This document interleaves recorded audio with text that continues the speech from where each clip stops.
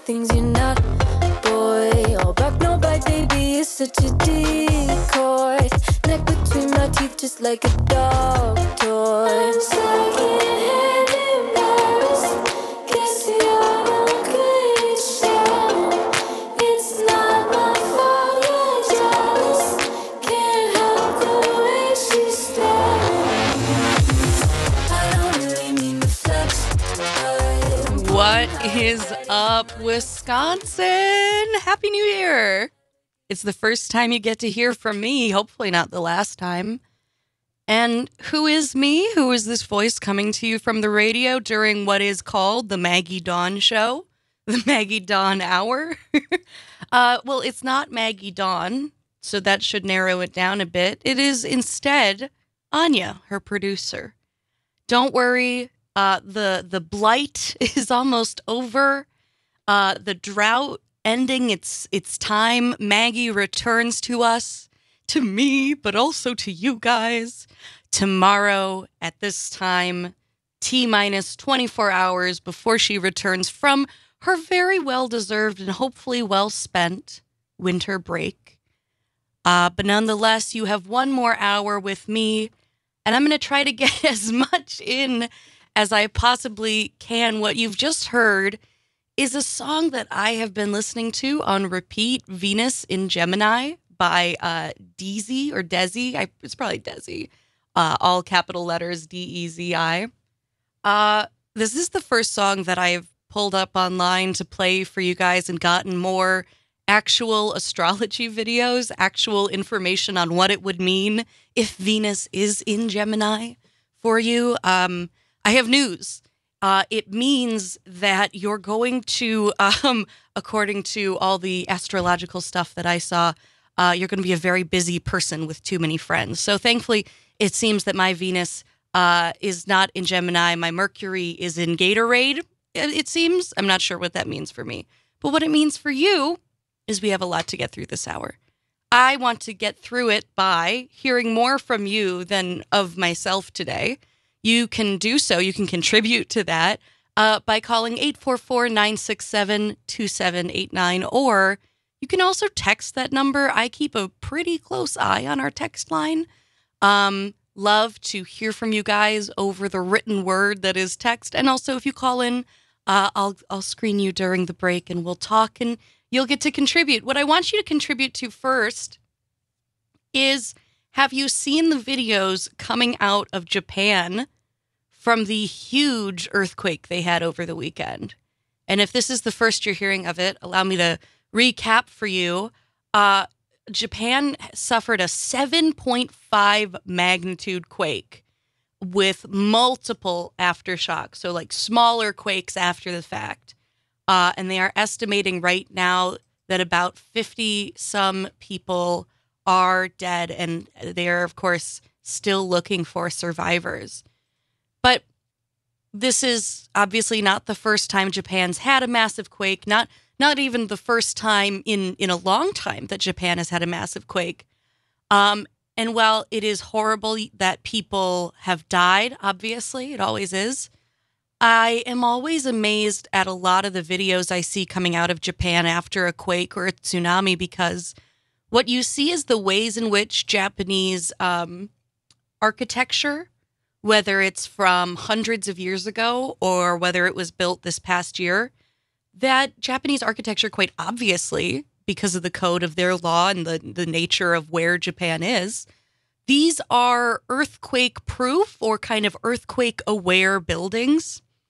But not just buildings. The video that tipped off my interest in discussing this was actually not a video of a building shaking during the earthquake at all, but rather a video of a statue at a temple, what appeared to be a religious temple in Japan. And this statue was pretty simple. Think of like a base, and then essentially what looked like a rook from a chess set, but about 7 feet tall.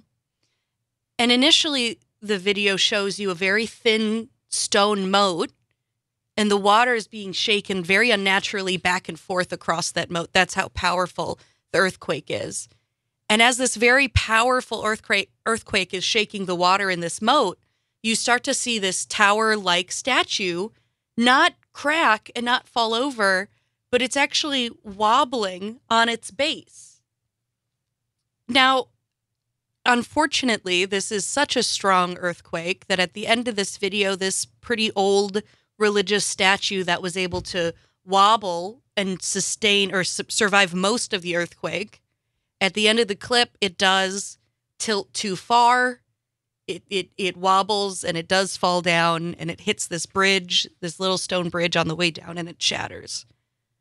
But it's an incredible display of how even hundreds of years ago, thousands of years ago, when these temples were being built, the people who lived there had to be aware of the earthquakes. And I don't say this in like they necessarily knew what magnitude was or they measured it the same. What I'm saying is there was no just ignoring earthquakes. In ancient Japan or current Japan, there is no, well, I understand that you want the building to be earthquake safe, but it's just not in the budget. Or we understand that you want the statue to be earthquake proof, but it just doesn't contribute to the overall artistic design. Neither of these are options, for lack of a better term. Neither of these are routes that one may take. The decision that was made, the correct decision, was no, if you're going to make something here in this place where we know that there will soon be another earthquake, you must build it in a way that it's going to do its best to survive that earthquake.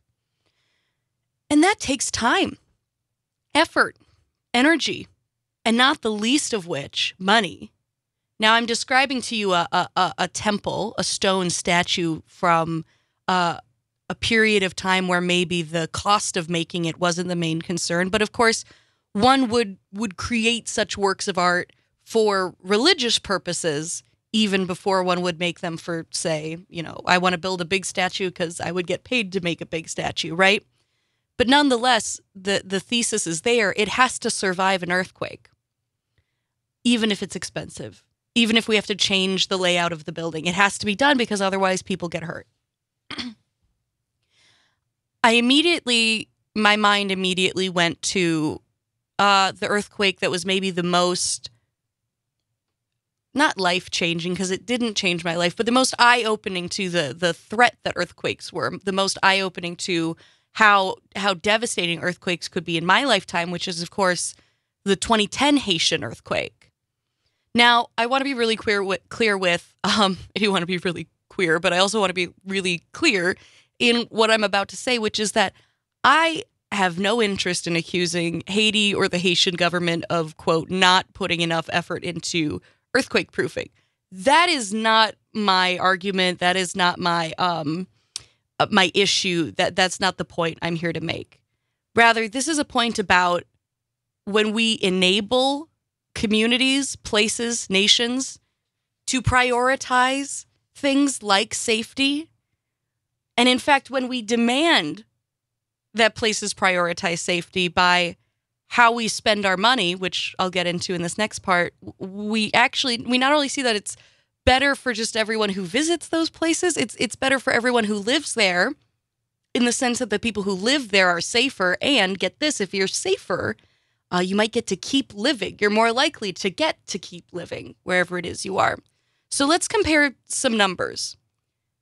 Japan just had this quake over the weekend. Again, the number I'm seeing from CNN here is that it was a 7.5 magnitude quake, the initial quake. Some numbers from 2010, or I'm sorry, to back up to the Haitian earthquake in 2021, that was a 7.2. So that was 2 years ago. But then additionally, the 2010 earthquake was a 7.1. So it's 0.4 less than what just happened in Japan. And yet, let's look at the difference in numbers. Japan is reporting roughly 57 lives lost. Of course, that's terrible. Any life lost is one too many. But Haiti's total numbers coming out of the 2010 earthquake in 2010, they had a population of around 10 million folks. There was still a reported, and of course I'm vamping because where is the number? Here we go. The 2010 quake claimed 300,000 lives. Now again, weaker earthquake, far, far, far more people dead. And of course, we don't know what the final number coming out of Japan is going to be. But coming out of this weekend, the number is sitting at 57 lives lost. I don't think we're going to see it climb to this number we saw out of Haiti in 2010. How can it be? How can it be that a quake 0.4, scales less of magnitude, a smaller quake, how is it that a quake so much smaller killed so many more people? And of course, the answer is quite obvious why it happened. Because the buildings in Haiti at that time were not earthquake proof, were not earthquake resistant. They collapsed. That's how the vast majority of folks passed away, is buildings collapsing onto them. Of course, we look at Japan. If more buildings, if more ceiling tiles, if more furniture had collapsed onto people, we would have seen higher death tolls. That's how these things work. So why aren't we seeing those numbers come out of Japan? Well, it's because their legislature, their communities, their neighborhoods, their culture to a certain point prioritizes safety, how to remain safe, what keeps people safe, what would be an unsafe practice, not just for individuals to engage in, like, hey, when you feel an earthquake, don't decide that that's the time you want to go hang up the chandelier in your kitchen. But additionally, what is safe for communities? When you see the sea recede, when suddenly the ocean is pulling away, that's how you know a tsunami's coming. These things are actually taught there. We're going to get into, after this short break, a little bit more about how maybe we as Americans or we as Wisconsinites can kind of engage in this version of forward thinking, this version of community action that actually ensures people don't die in the first place, instead of just reacting to people getting hurt after the fact. Once again, this is Venus and Gemini by Desi.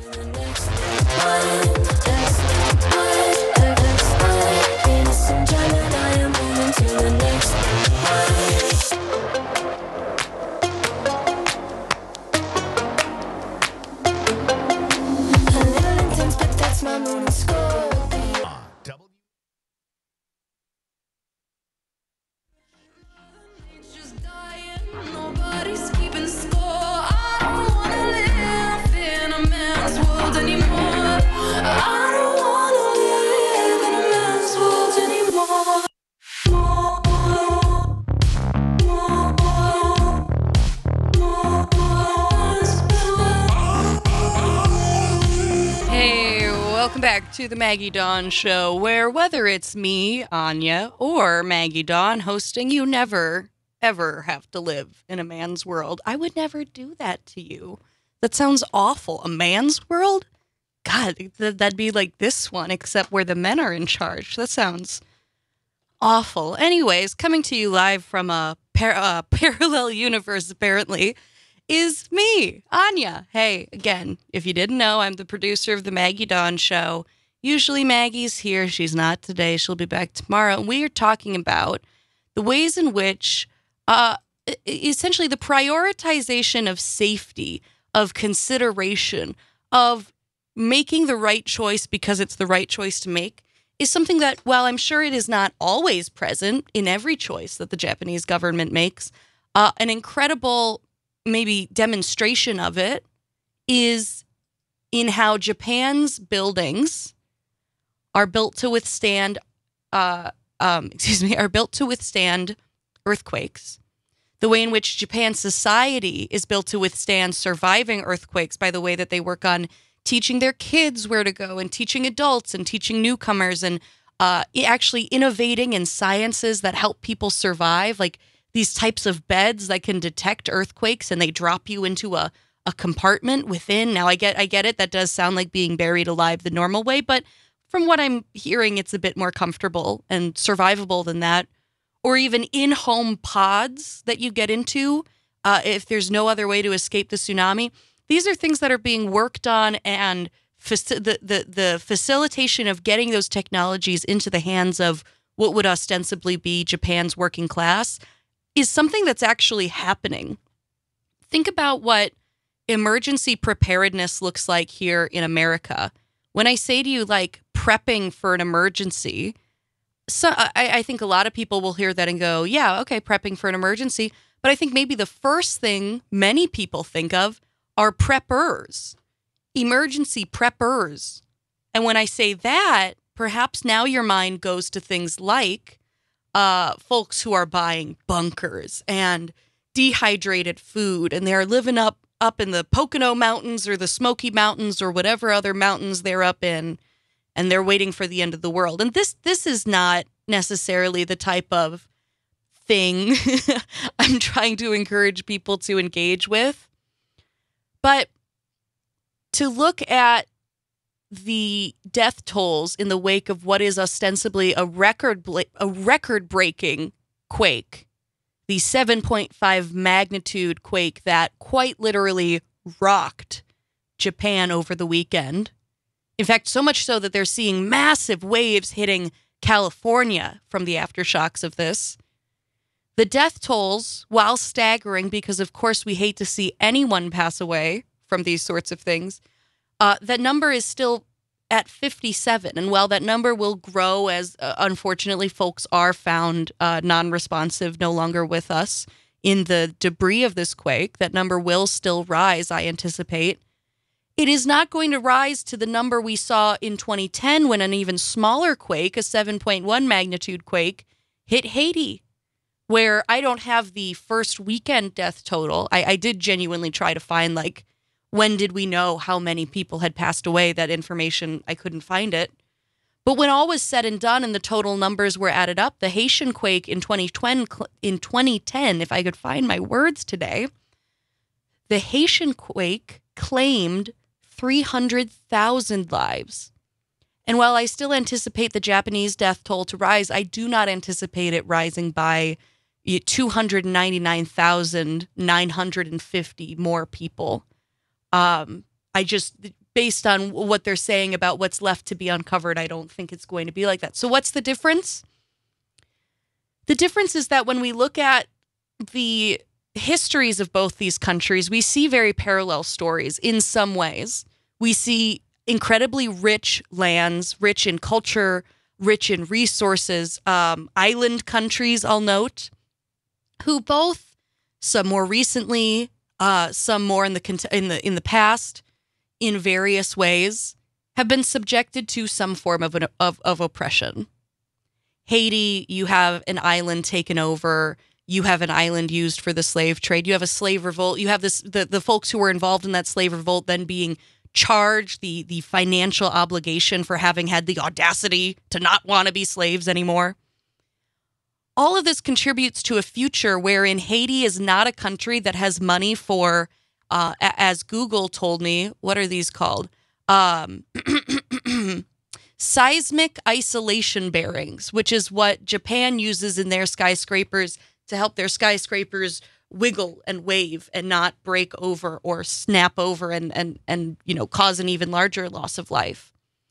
You don't have seismic isolation bearing money when your generation and your children's generation and your grandchildren's generation, and additionally your parents' generation and your grandparents' generation, were asked to pay off a debt owed to a nation, France. It's always the French, isn't it? A debt owed to a country, a debt owed because you threw off the shackles of your oppression.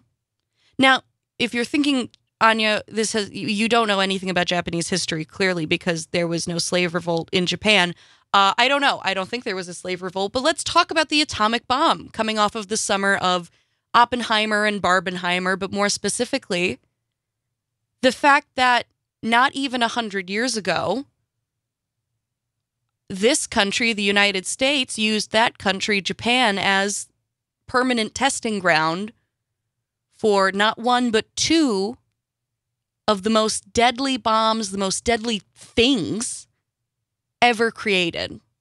Now, Japan, for a number of reasons that I don't have time to get into before we have to go to these community messages, or even really time in a whole episode, has bounced back in that short amount of time. The technology boom and tourism, different things, they have been able to, through grit and determination, quite frankly, a lot of the times, undo a lot of the setbacks done by colonialism, imperialism, not to mention just the war. That's not to say that I forgive Japan for what it did during World War II. Don't ask me, the Jewish studies major, to do that. But come on, we can recognize how these two places across the world from each other, and yet in similar seismic situations, how one is able to sustain 7.5 magnitude quake and thankfully walk away with a loss of life that, while tragic, is not, while tragic is much smaller than what it could be. When we see other nations deprived of the capital that they were meant to have remain within their own nation unto themselves, quite obviously not be able to pay for the same necessities to survive quakes like this. Sounds like things that would happen in, again, a man's world, a place we definitely don't live in, right? This is Man's World by Marina and Muna.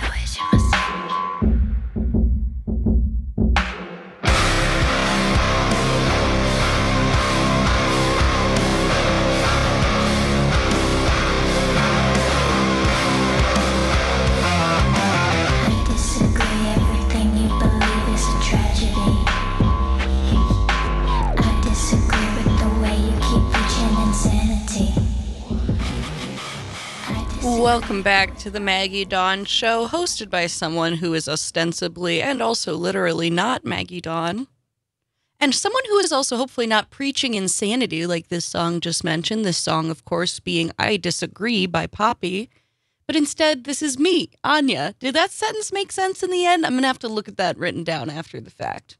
Anyways, we're talking about earthquakes, we're talking about emergency preparedness, we're talking about the ways in which nations who have had some financial success and also financial distress, how that ends up affecting folks well far down the line from those historical events, such as, is there perhaps some link between the fact that Haiti, the historical things that happened to Haiti, the claiming of its natural resources by folks not from Haiti, the use of that land for the slave trade, the extortion of the descendants of those slaves for the money, quote unquote, cost owed to France after the fact. Do those things perhaps, in theory, have something to do with the fact that when a big earthquake hits Haiti, the buildings that they have built cannot withstand that?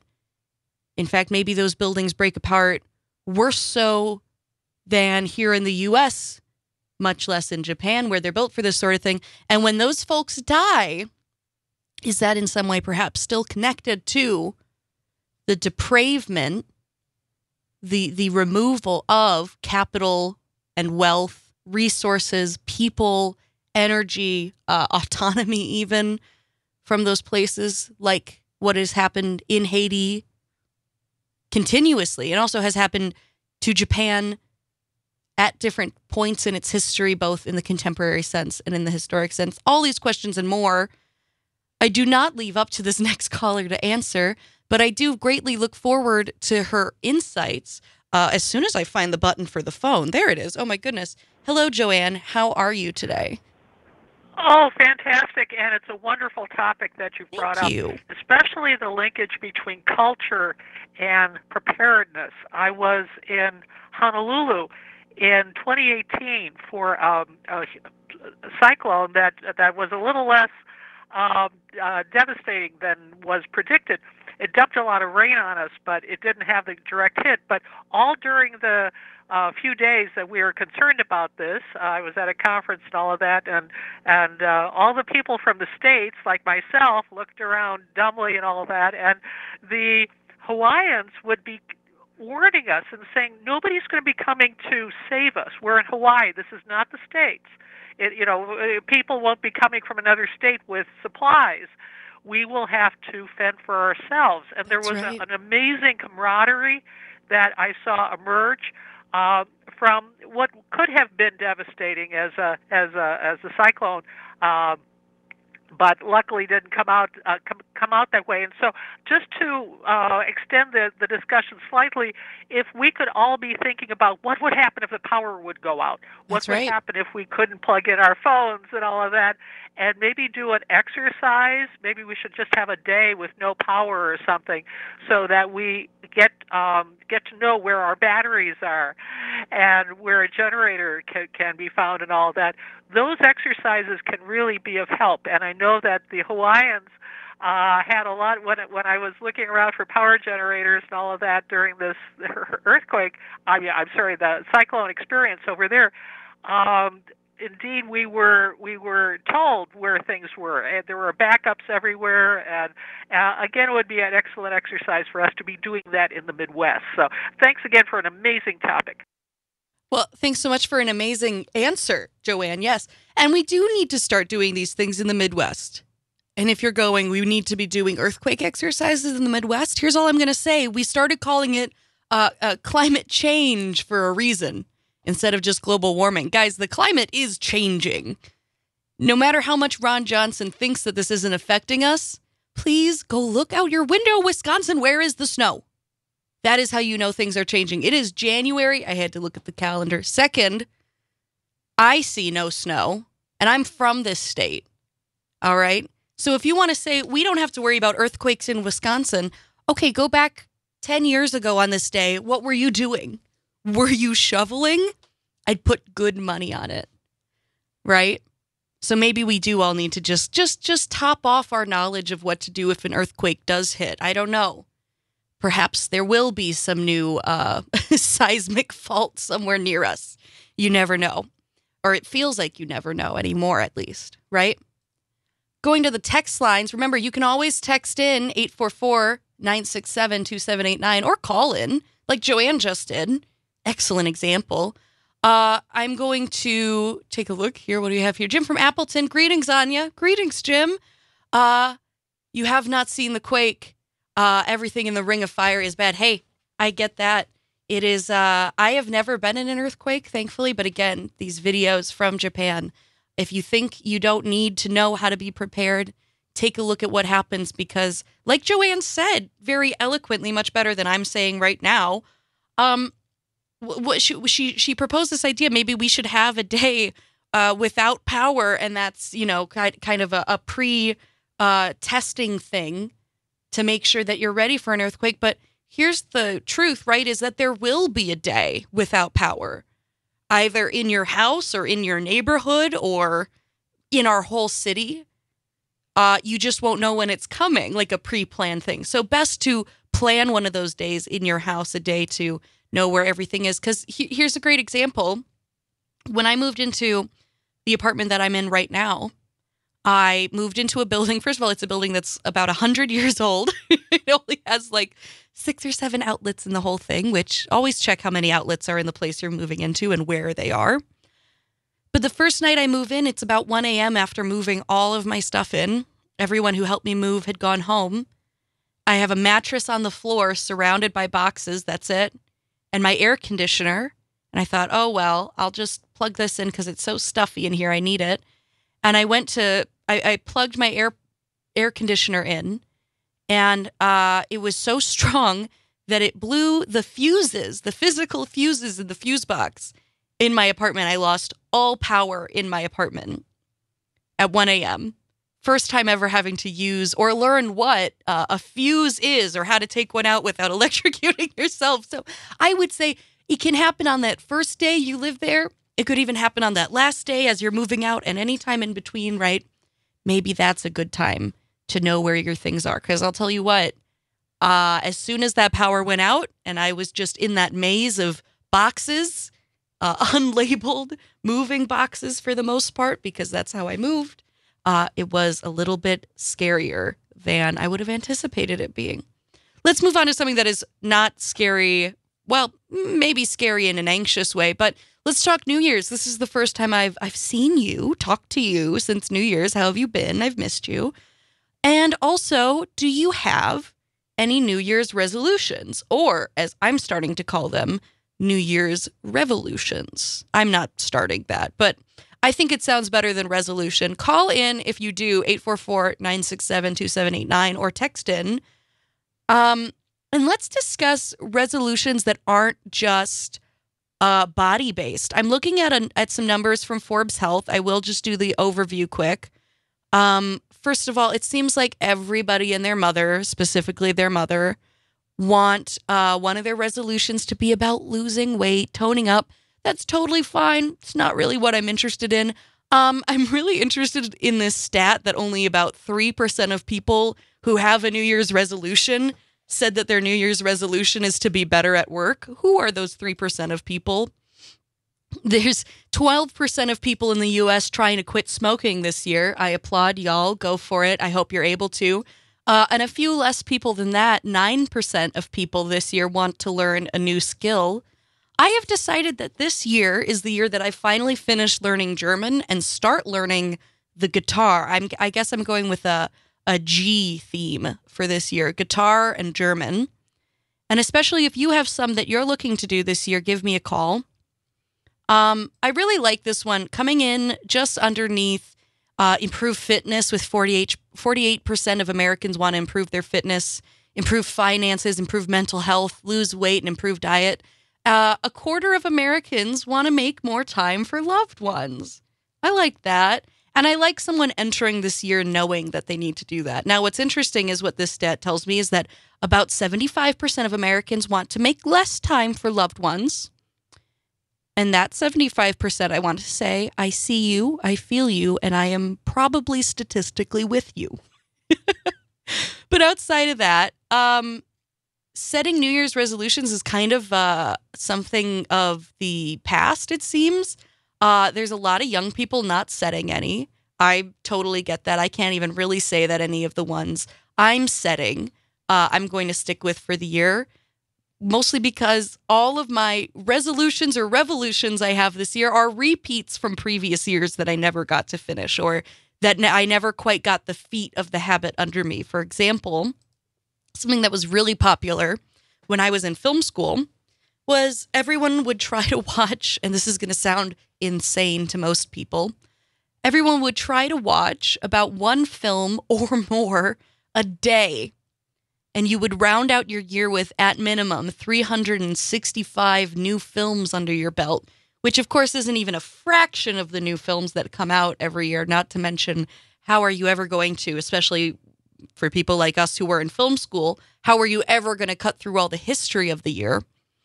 But I think a much more approachable or maybe meaningful version of this that I'd really like to encourage people to play with, this is the version of it that I'm going with for this year, is to try to watch one film from every country, right? We kind of view, quite obviously, the U.S. as the film capital of the world, and then behind it, the U.K. and Germany, Australia, Canada, places like this. But my big takeaway for this year, not takeaway, my big task for this year is to try to make sure that in addition to watching all the great films coming out of America, Canada, Europe, these things, to also make sure I'm watching at least one film, maybe if it's not new, maybe something from the great, again, history of film, from places I usually never watch a film from. Like, what's your favorite film from Fiji? Ignoring alliteration there. Or your favorite Turkish romantic comedy. Who has one? Maybe I will at the end of this year, right? I like to sometimes gamify these things, like saying try to get one from every country or do one every day. Because sometimes that feels a lot better than just saying, like, I really need to broaden the films I've watched. I say that as someone who wants to write film.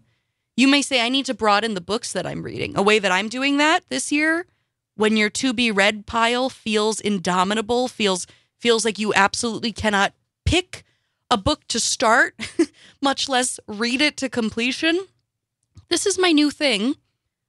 Because when there's infinite choices, you sometimes get just paralyzed by it, and then you're not making any choice at all. My new thing is I'm just going to start reading books by author last name. I just alphabetized my book by author last name, and I said, I'm going to read one book from an author starting with A, then one from an author starting with B, then one, and you see how this works. I don't have to explain the alphabet to you. But this way, I'm not staring at a huge wall of books going, oh my goodness, which one am I going to pick? Well, if I read that one would be good for work. And if I read that one, that would be good for, this other thing. And this one is for my, what's the word I'm looking for? My job. I couldn't think of the word job. Of course not. As you can tell, maybe I'm not in that 3% I mentioned earlier. Of course I am.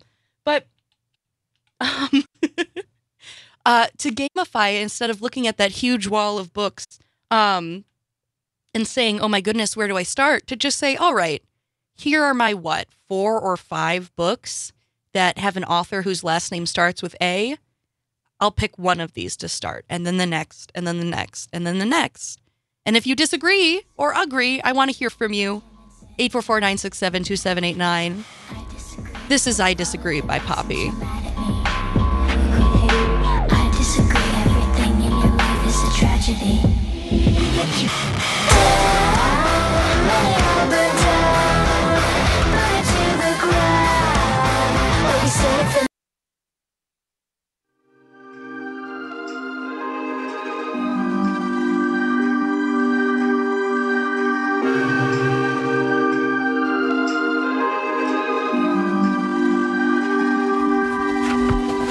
I might be the villain in somebody else's story, but that's fine.